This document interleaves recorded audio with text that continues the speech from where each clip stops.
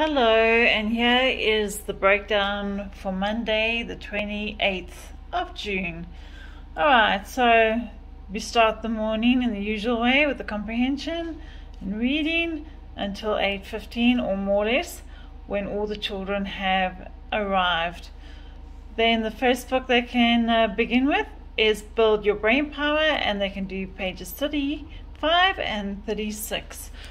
I've chosen two fairly easy pages that they shouldn't really struggle with. I usually just run through it with them and just give them a brief explanation. These ones at the bottom on page 35, they can, if they're struggling, they can work it out on their whiteboards and just tell them to break it down. Alright, you'll probably find that they've skipped a page 34. That's not a problem at all. We do tend to jump around a bit in this book. So if they bring that up, then just let them know. We will go back to it. And then here is page 36. And they should also, once again, it's pretty simple. It's just about counting in fives and timesing by 5, and they should have no problem with it. There's also a bit of division on this side. Alright, once they finish build your brain power, then we can go on to practicing times by 10 and times by 100. Alright, so I will give you send you a screenshot of these sums, which they can just practice in their book. This is what they're going to be tested on Thursday instead of doing a times table test. So usually when we times by a 10, they know the little trick. They cover up the 0, they times by the 1, it's 5, and then they add on a 0. Okay, and it's the same with 100. They cover up 2 zeros, they times they cover up 2 zeros, they times 7 by 1, it's 7, and they write or add on 2 zeros. And then I'm also going to throw in a few sums like this. Alright, 5 times 60, they do the same little trick where they cover up the 0, they go 5 times 6 is 30, and because they've covered up 1 0, they add on 1 0, and the final answer is 300. Alright, so those are the kinds of sums that they're going to get tested on Thursday instead of a times table test.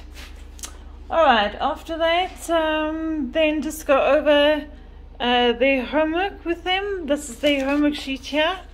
Alright, I usually just go through the homework page, see what they have to do. I've got here, bring an empty 2-liter cool drink bottle. So that's not for art this coming Friday, that'll be for art the following Friday. So I'm just warning them well in advance to bring that. Then these are the spelling words. I usually just go through the words, they read the words out aloud. If there are any difficult words, which I don't think this one has, then we just go over meanings as well. And then they answer these questions. Find the spelling list, write down a word that rhymes with peach. They have to find 3 verbs, a proper noun, 2 compound words, and 1 pair of homophones. So they just write in the answers. Then they come and show you, you sign it off. Then they pack up their homework. Also, please make sure that their homework books are handed out. Their supplementary maths book and their My Phonics and Spelling. So they need to take that home so that they can do homework for the week. And then this needs to be signed by mom or dad and brought to school the next day, which I usually check homework on the Tuesday. I make a note of who hasn't signed, and then they better sign by the next day. Alright, it's very important that their parents are kept well informed of any communications going out. Alright, so after they've done homework, that'll bring them up to more or less 10 o'clock. If they're not finished, they need to just carry on until they are finished. But by then, usually Teacher Moni comes and listens to their reading. I'm not sure what's happening, if she'll still be available for that, but let's see how things go. Alright, other than that, then playtime outside is from 10:30 to 11. Alright, after break, Okay, they're going to write their Afrikaans spelling words in their hardcover book. So these words here that they're doing for Afrikaans spelling, we practice after break. They write it in their hardcover Afrikaans books. Get a heading and a date. Alright, like here we go. Clunk, and we're doing the A clunk, the date, and they write the word.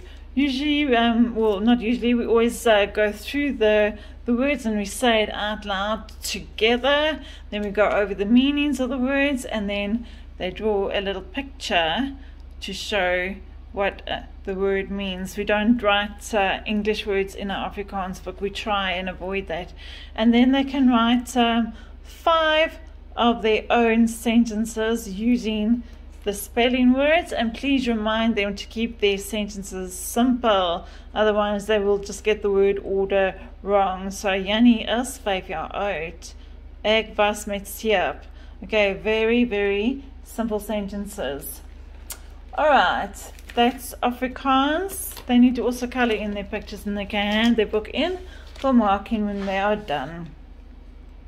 Alright, so then once that is done and everyone is finished, also if children are lagging behind, they don't have all day to finish it, then they if they're not finished within the given time, then they should put it in catch up and then carry on with it when they have a bit of free time.